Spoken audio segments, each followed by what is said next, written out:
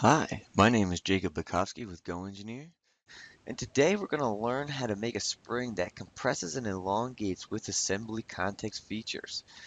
In fact, in this example, I've made a video of this spring moving dynamically just to show exactly what's going to be going on in this lesson. For all intensive purposes, I've created a very simple housing. However, in yours it may look a little bit more complicated. So in this one, we just have a base with a fixed end here, the spring base, and a compression piece which moves up and down the bar. That's going to compress and elongate our spring in this model. I made it very simple for demonstration purposes. However, in your model, it may be a vise, it may be a pen assembly. There are many applications in which you may need to show your boss that you need to make a spring that moves with the piece. So let's go ahead and design that spring now that we have the housing. In this example, we're going to use the sweep feature to create this. We're not going to use the helix feature. For this type of movable spring, this is more for aesthetic reasons, so I would not recommend using this for simulations, but this is a very good way to demonstrate the capability of the springs you're going to create. So we're going to go ahead and create this by making a new part.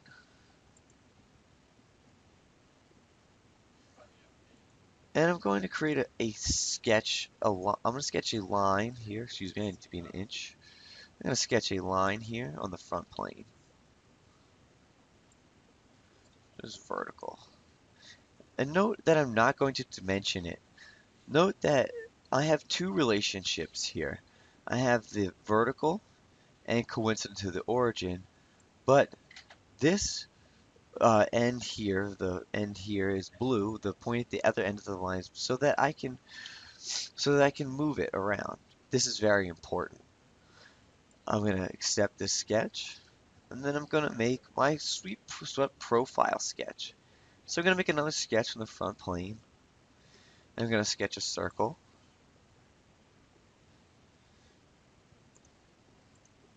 And I'm going to make it 1 inch in diameter. Actually, let's make it 3/4 inch. And I'm going to add some relationships here. I want to make sure that this is horizontal.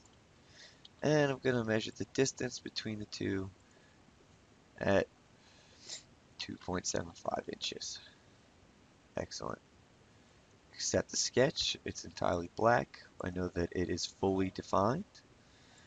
And I'll go back into this one, maybe make it a little bit taller. Exit the sketch.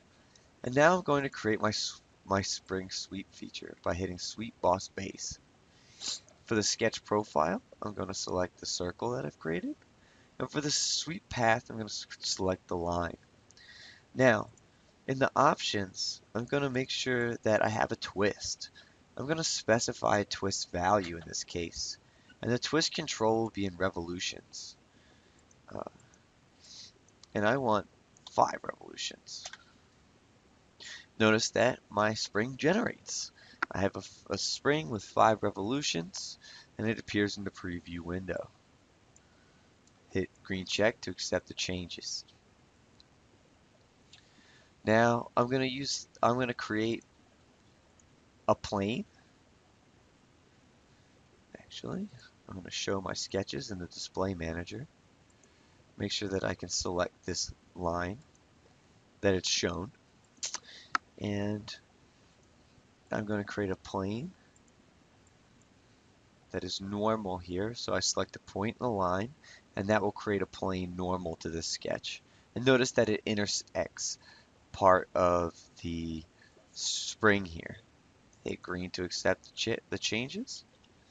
And I'm going to go to my Surfaces tab here, and I'm going to use Cut with Surface because I want to make the sides I want to make a coincident plane that's planar so that I can make this to my assembly housing. Flip the direction of cut and accept the changes.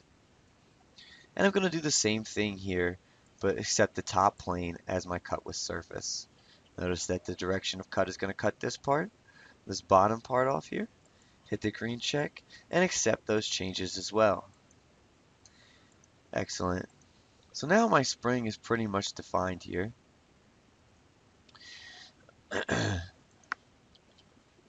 And now I have to just bring it into the context of my assembly. Now, I can easily drag and drop my spring. I'm going to save it, actually. Save as. Excuse me.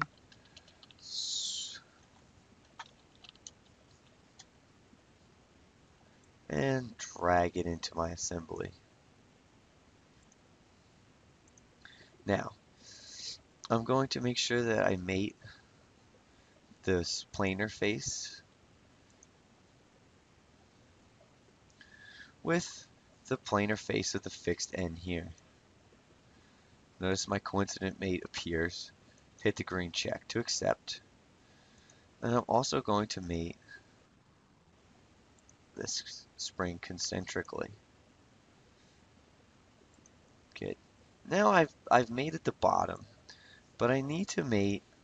In fact, actually, I'm going to edit that mate and lock its rotation so that the spring does not rotate. Now I need to make sure that when I move this top piece, I want the spring to move up and down with it. So in order to do that, I'm actually going to edit this sketch. Go ahead and edit the sketch in context. Remember that we never defined a dimension for this sketch. It's very important that this end point of the sketch is blue. So now is where I'm going to make an in-context relationship. So I'm going to select this point, hold Control, and select the edge here.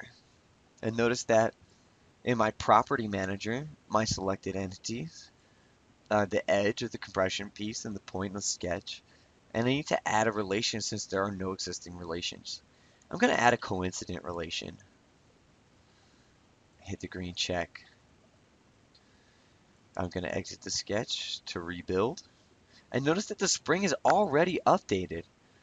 Now watch. If I move the compression piece, the spring does not move. But if I rebuild, Control B, or hit the green traffic light, it will. Let's do that again. Now, Control B, and my spring updates with the compression piece.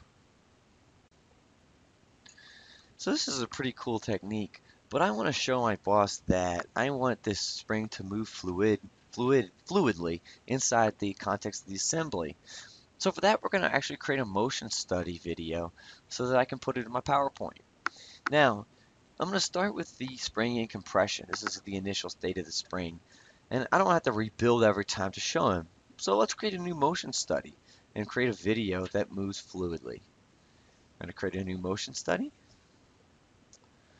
And I know that the first 4 seconds, I'm going to drag it to its elongated position.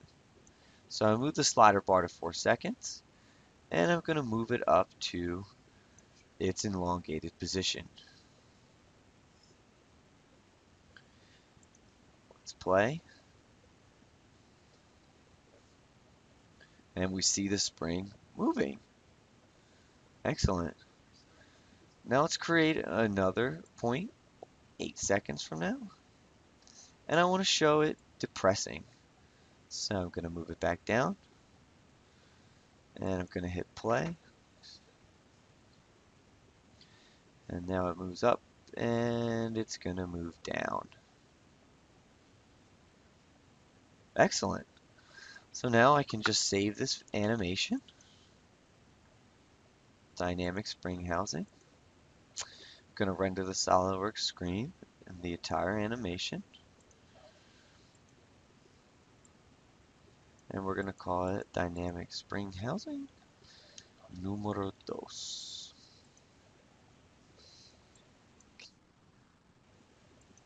I would like to recalculate. So it's going to recalculate.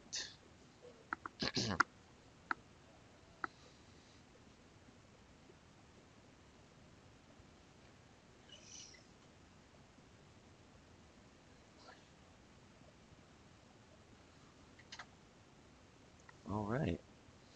And now, if I look in my folder, I have a dynamic spring housing too.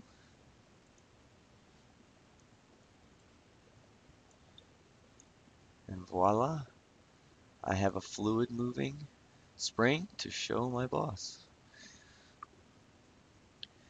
Once again, my name is Jacob Bakovsky with GoEngineer. Thank you so much for tuning in to this episode of Dynamic Springs, and have a wonderful, wonderful day. Bye-bye.